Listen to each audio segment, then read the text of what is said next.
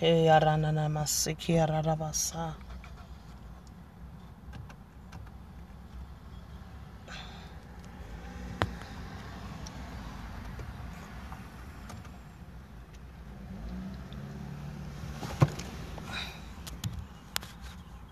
morning. Good morning. Good morning. Good morning. Good morning. Oh, let's turn it down just in case. Good morning. Good morning. Good morning. Is it me?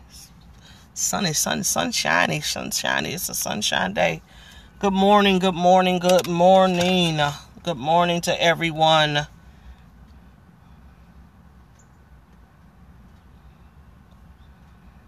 Hallelujah. Good morning. Good morning to all those that will get on. Good morning to those that will watch on the replay.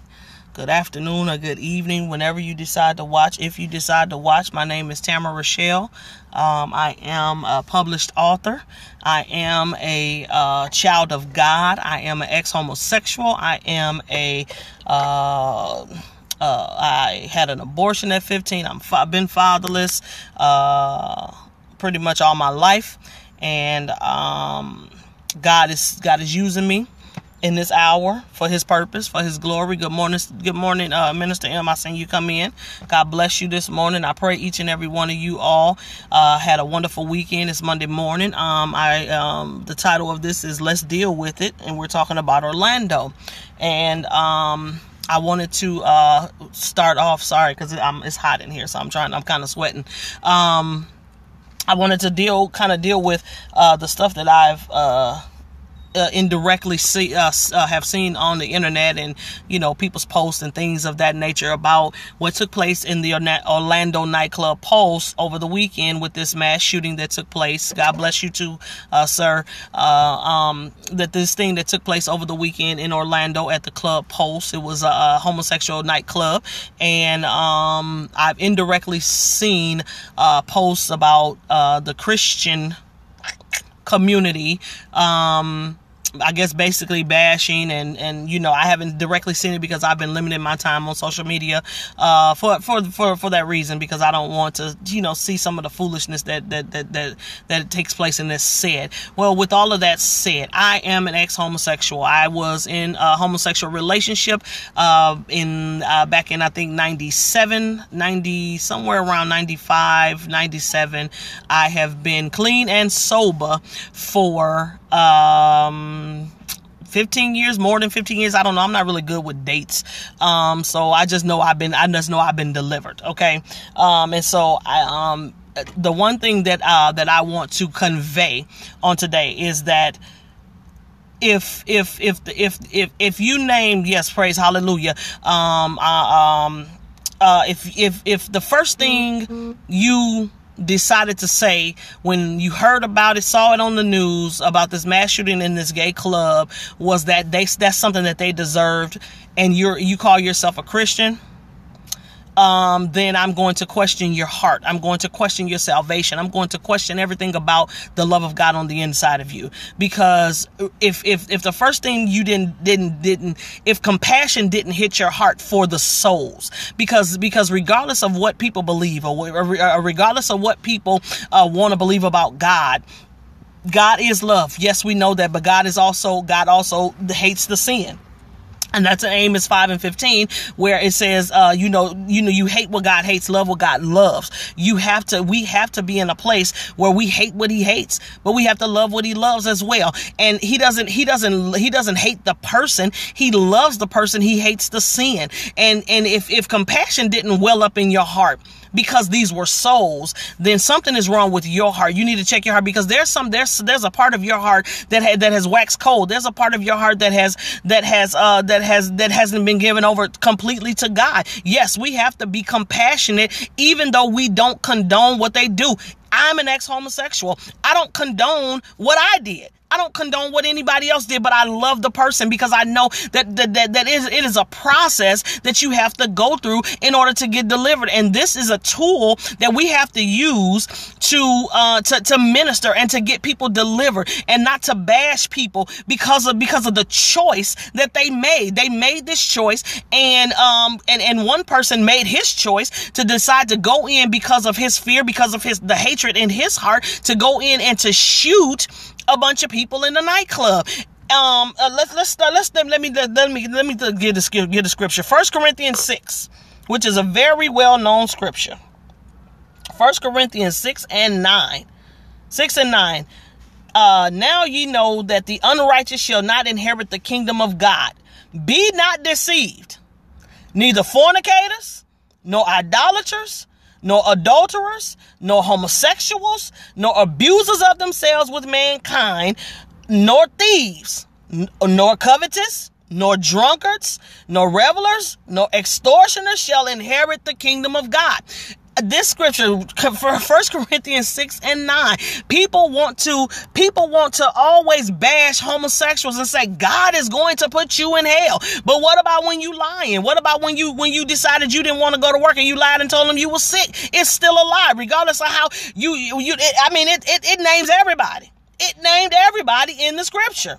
It said fornicators. What if somebody decided, what if Omar Mateen, that's the shooter's name, decided he wanted to go into a heterosexual nightclub, just a regular nightclub with a bunch of heterosexuals was there, and decided to shoot up everybody?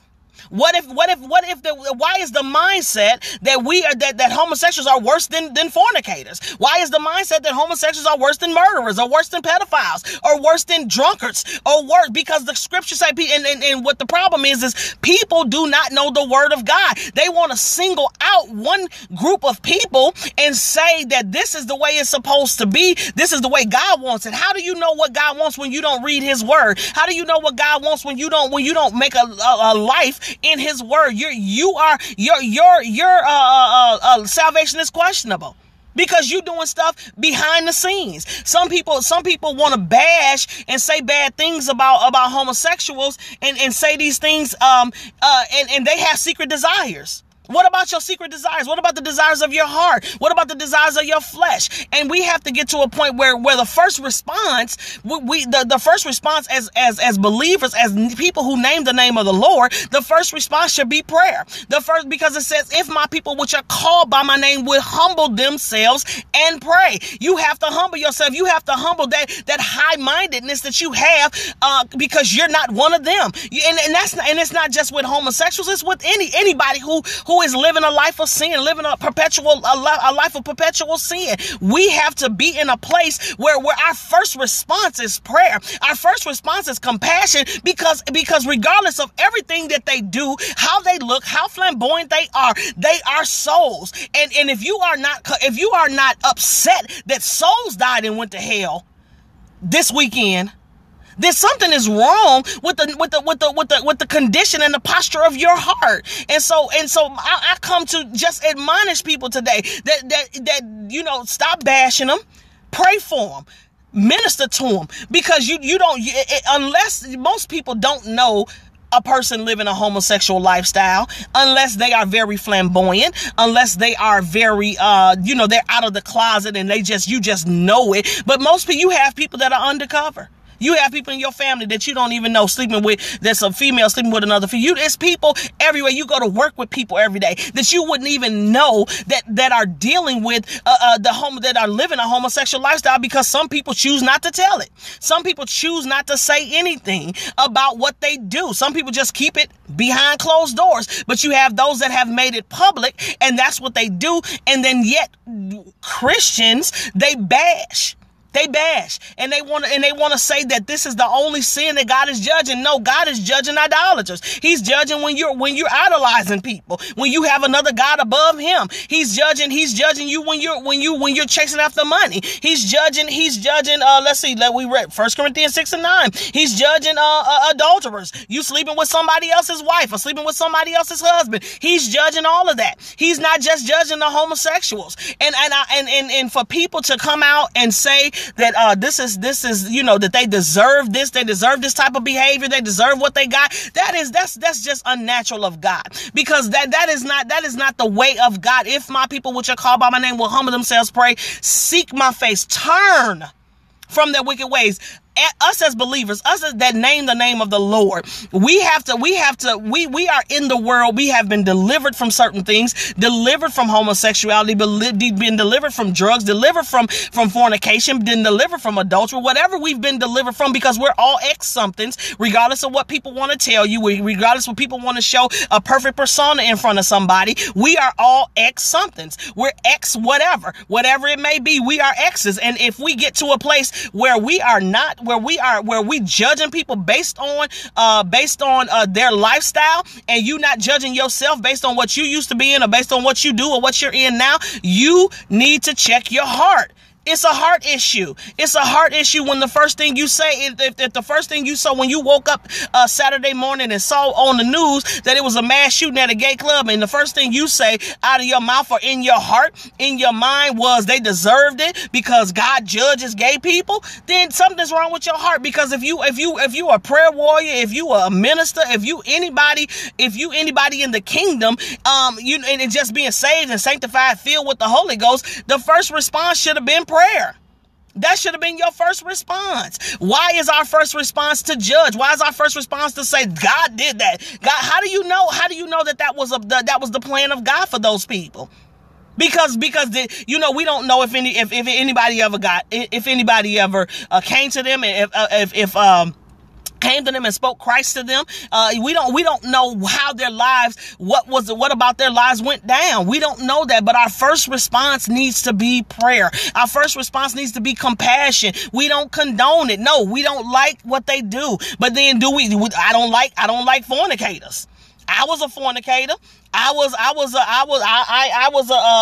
idolater. I didn't murder nobody. Well, I had an abortion, so you can consider that murder. So you have to look at your own life first, judge your own life, and then we can judge people based on the word, because you would have more compassion if you were more humble. Don't just go off on a tangent about people and about the things that happen in Orlando, and you not checking your own self and checking your own family and checking what's going on in the lives of the people around you.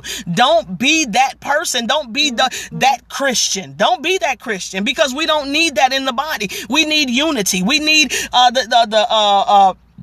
we need unity in the body. We need more love in the body. And yes, we know God is love, but then people try to maneuver and take that and say that God is not an angry God. Yes, God, we know God gets angry. We know God. We know He's a man of war. We know that and this is all according to the word of God, that that you can't serve two masters. We know that you can't. There's a lot of things that are going on in the world that are taking place, that we need compassion for the people, because without compassion, we're not going to be able to compel them. Without love, we're not going to be able to compel them to come out of darkness. They're in a dark place right now. They're in a place where the Bible said, I can't remember particularly where, but it said about Jesus. It was talking about Jesus Christ and talking about Noah, and it says, so it as in the days of Noah, so it will be with the coming of the Son of Man.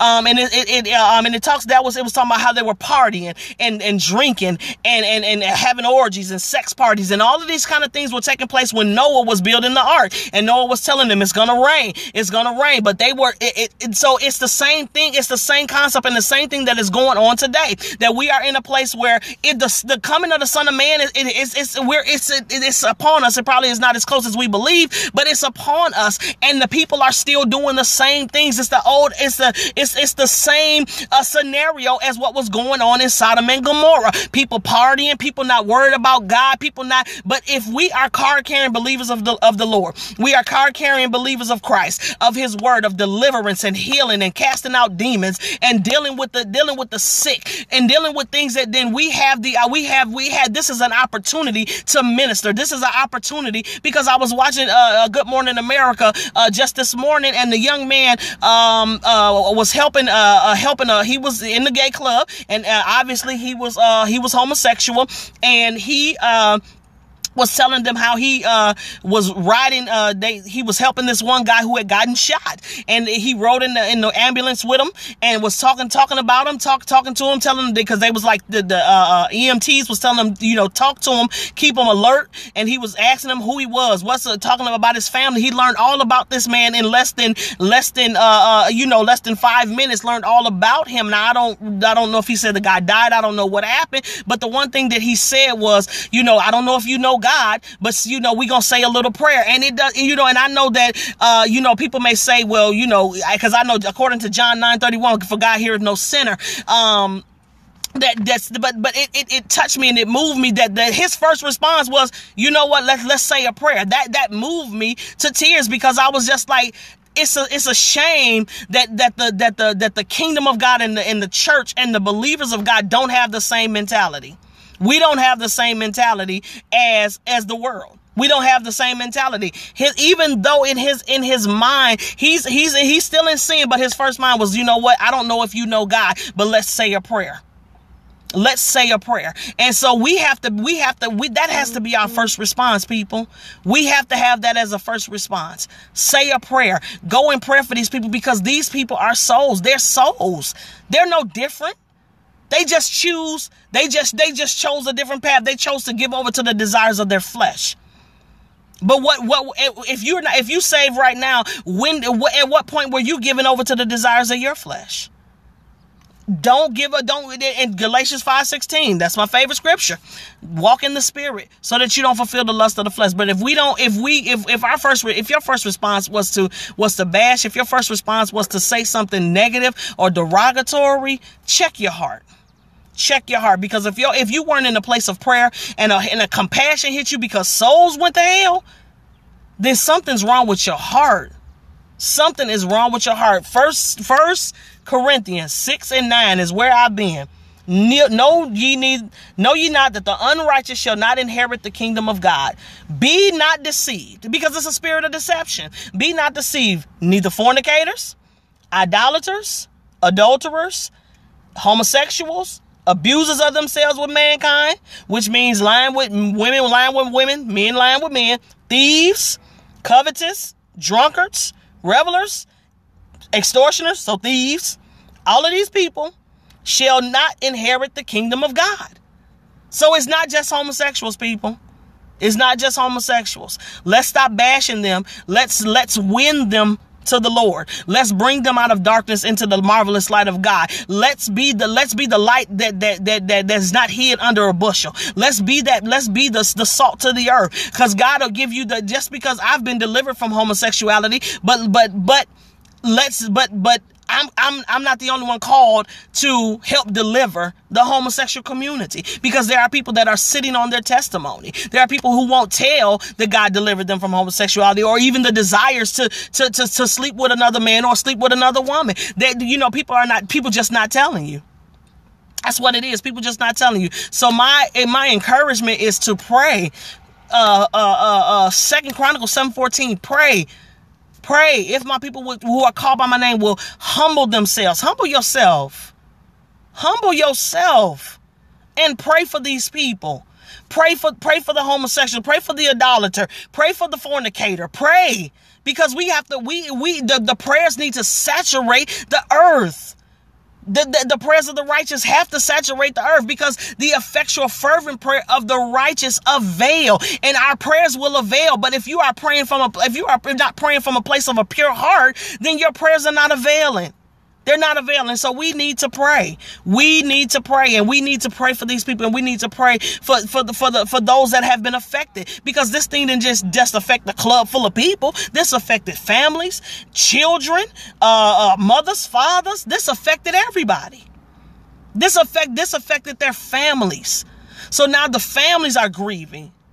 And we don't need to be bashing. We need to pray that they would know how to grieve, and that anger would not sit up in them, and that bitterness will not come because of this. We need to be led by the Lord, not to pray out of anger, not to pray out of our flesh, but to pray the word and the will of God for their lives, for them to come out of the darkness, for them to come out of homosexuality, to be delivered, because you can be delivered. Because you know why? Because God delivered delivered me, and God delivered a bunch of people. It was a minister that goes to our church yesterday. She's been delivered from homosexuality for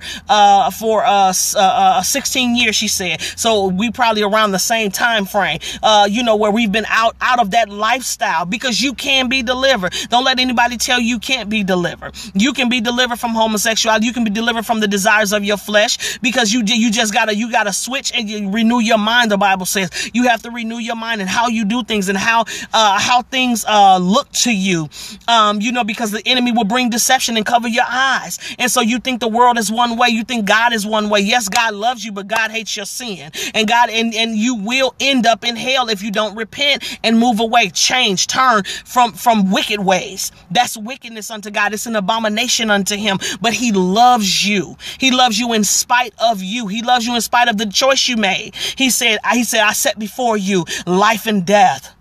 Hallelujah. Blessing and the curse. He said, choose life. Life comes in him. Life is just not you choose life and then you go do what you want to do. You go party, you go drinking, you go sleep around. That's not the life he's talking about. It's his life, the abundant life in Christ, life free from sin, not trying to live perpetually in sin. Hallelujah. I am, but thank you for saying that. God bless you. And so we have to live in a place where there's no perpetual sin on the inside of us, where we're not practicing sin. We're not practicing doing the things that the world wants, because we are in the world, but we're not of the world. But if you are of the world, you need to come out of the world so that you can be in the kingdom. It's kingdom. Okay, well, okay, God bless. And I normally don't block people, but I'm gonna block you. God loves everybody. He loves everybody, but he hates our sin. Plain and simple. He hates our sin. He hates our sin. And so we have to be in a place where we are truly giving ourselves over to God and not over to the flesh. You can't give yourself over to the flesh. So let me pray real quick.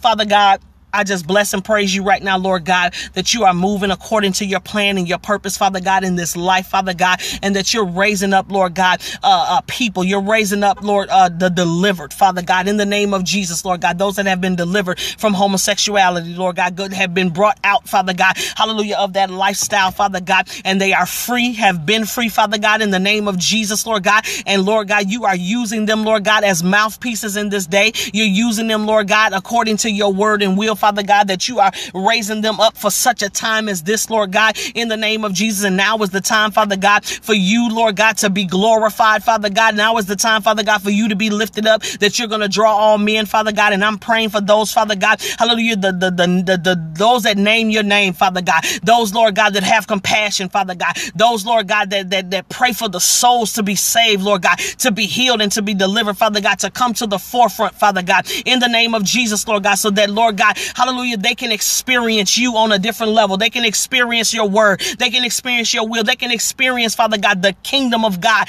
In the name of Jesus, I pray for each and every person, Father God, that in Orlando, Lord God, that were in that nightclub, Father God. Hallelujah. Those, Lord God, that lost their lives. I pray for their families, Lord God, that are grieving, Father God, in the name of Jesus, Lord God. And I decree and declare, Father God, healing to come, Father God, deliverance to come, Father God. Hallelujah. That bitterness and anger will not set in their hearts in the name of Jesus, Lord God. But Lord God, that you will do a work, Father God, in them like never before, Father God. You will cause, Lord God, your face to shine upon them, Father God. You will cause, Lord God, the church and the kingdom, Lord God, to even go to Orlando, Father God, as missionaries, Father God. Hallelujah. And spread the love of God. Spread the word and the knowledge of God in the name of Jesus, Lord God. Those, Father God, that can give the word of the Lord, Father God, and speak to their purpose and speak to their destiny, Father God, to bring them out of a place of bondage, Father God, to bring them out of a place of deception, Father God. In the name of Jesus, Father God, I decree you have your way, Lord God. Hallelujah. In the LGBT community, Father God, that deliverance will come, healing will come, Father God. Hallelujah, Lord God, to them in the name of Jesus, that Lord God, hallelujah, the spiritual awakening will come, Father God. Not a pseudo